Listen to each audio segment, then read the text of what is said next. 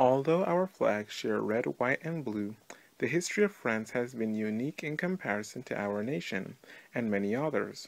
France, like many other nations, was not always a republic, but originated as a section of the Carolingian Empire until in August 843 the Kingdom of France was formed.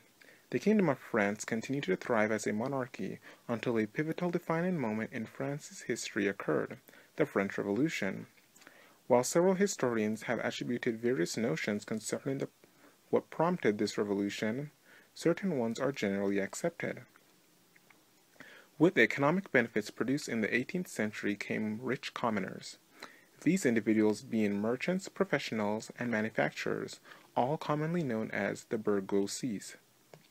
These individuals did not enjoy the idea that they could possess wealth, yet were not able to participate in the political affairs of the monarchy.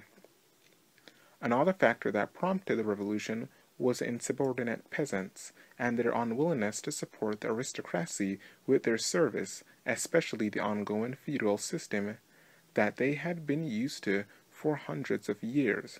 These peasants saw no change coming unless something radical took place. Yet another issue that contributed to the French Revolution was France's participation in the American Revolution. France had nearly depleted the monetary funds of its government, which placed the country in financial insecurity and created a strain upon the non-wealthy individuals within the country. Though several reasons might have prompted the revolution to occur, let us examine a few of the main events that took place during the French Revolution. One defining moment that took place during the French Revolution was the Aristocratic Revolt. In February 1787, an assembly of notables met to assess the financial situation of France. The outcome was the decision to raise taxes to rid the deficit in the nation's budget. However, the tax hikes were aimed at the wealthy individuals, who did not welcome the Assembly's decision. Another defining moment that brought the French Revolution nearer to its pivotal point was the election of the Legislative Assembly in 1792. The newly elected assembly attempted to spread the revolutionary ideology it possessed by waging wars on nearby countries, whom they believed possessed counterrevolutionary beliefs. The Legislative Assembly did not last long, and was shortly replaced by the National Convention. Like the Legislative Assembly, the National Convention possessed its own ideologies. For one, it believed in the abolishment of the monarchy, and preached the establishment of the French Republic. One defining difference between the Legislative Assembly and the National Convention was that the latter was successful in its pursuits. January 21st, 1793, marked the peak of the Revolution, when King Louis XVI was charged with crimes against the state and treason. The National Convention, which was also the prosecutor, sentenced King Louis XVI to death by the guillotine.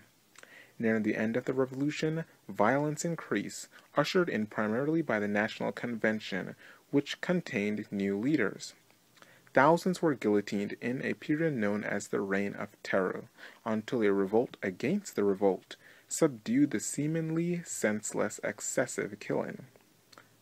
Altogether, the history of France has included events that mark some of the main ideas of history books all throughout academia, and the French Revolution is by no means one of the least of these events.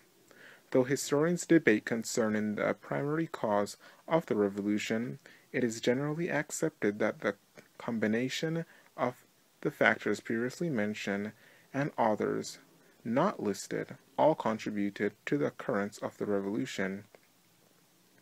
While some may argue that the revolution was beneficial to the nation or not, it is no doubt that the French Revolution laid the groundwork for the glorious nation that we know today as France.